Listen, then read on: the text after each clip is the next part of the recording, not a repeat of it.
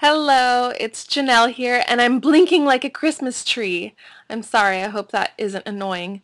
Anywho, it is day 68 already of my 96-day Happy, Healthy, and Hot challenge.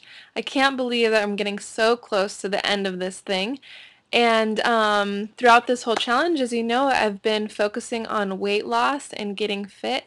And I have to tell you, over the past week, I have not been exercising that much. I haven't been getting the amount or quality of sleep that I would prefer, and I definitely haven't been eating perfectly.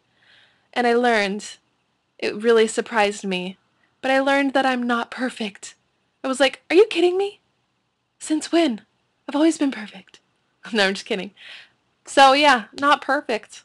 Kind of like slipping up a lot. So when you're slipping up in your workout or you're like kind of taking two steps backwards when you're trying to reach your goals, you're really at a crossroads. Like, do you give up and be like, you can't follow this through, just stay fat and just, you don't really need to reach your goals, or you idiot, you failure, like, do you tear yourself apart when you make a mistake, or do you get up, dust yourself off, and continue onwards towards the dream? Well, as I'm sure you can guess, I am dusting myself off and picking myself back up and continuing onwards. And a lot of the times that can be a lot more easier said than done. So I have two tips for you if you are messing up and you feel like giving up and you feel like a big time loser dork failure.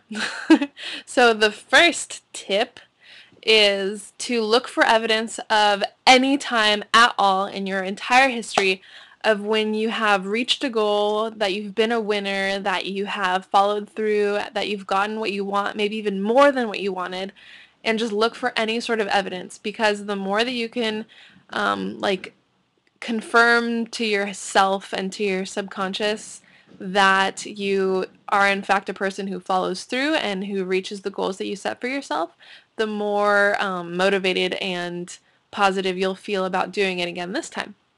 And the second tip, woo, that I have for you is that we can't do this alone. Like, I have you here with me, that you are witness to my journey, and so I'm not doing this alone, and you can't do this alone either. No one can do anything in life alone.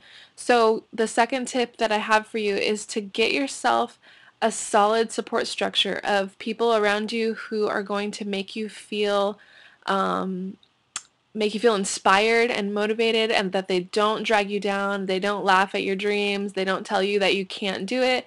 All that they are is positive inspiration and encouragement for you. And sometimes we can find this in our family, sometimes we can find this with our friends, sometimes we're lucky enough to have both. And what I have found, I'm lucky enough to have both. Thank you, friends and family.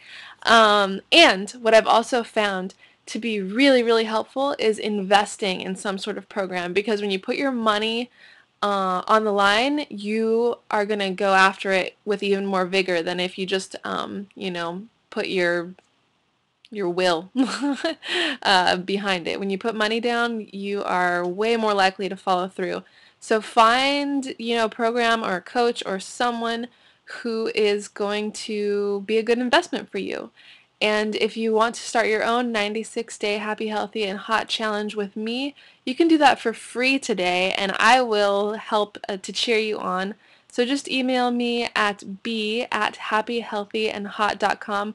I'll send you my free guide so that you can design your own 96-day challenge that will help you meet your goals. So that's b@happyhealthyandhot.com, and if you want to know how to spell that exactly, just go below the video. It's in the description. And don't give up. I believe in you, and we're not perfect. No one's perfect. So until tomorrow, mwah.